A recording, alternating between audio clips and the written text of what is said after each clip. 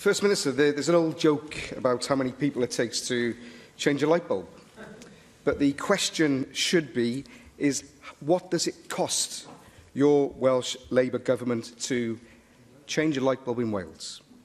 The answer is up to £245 under Labour's Arbed scheme, because that is what contractors have been encouraged to charge for soft lighting measures, in effect changing light bulbs. And for water measures, which simply involve screwing an aerator into a tap, less than a couple of minutes' work, the price is up to £124.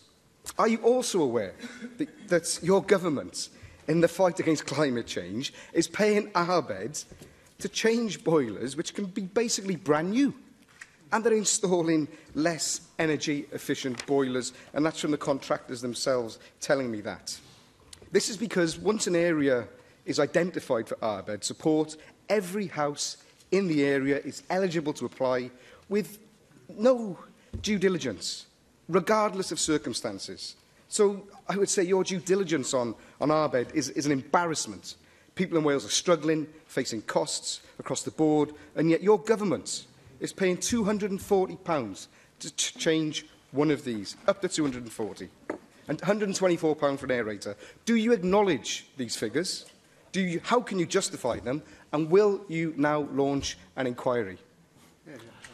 So the Arbed contract was extensively scrutinised on the floor of this Assembly. The award of the contract was challenged by members of this Assembly, and meetings were organised and reports produced in order to give confidence to members of the Assembly that the contract had been properly awarded and that it would continue to add to the 54,000 homes in Wales, which as a result of the Arbed scheme are now prospering as a result of it, and that 6,000 more homes in Wales will benefit from Arbed 3.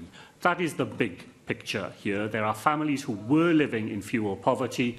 They are not living in fuel poverty today. There were people who were living in unacceptable conditions. They now live in homes that are well insulated and well heated. I think that's a matter to be proud of. I understand that the member doesn't.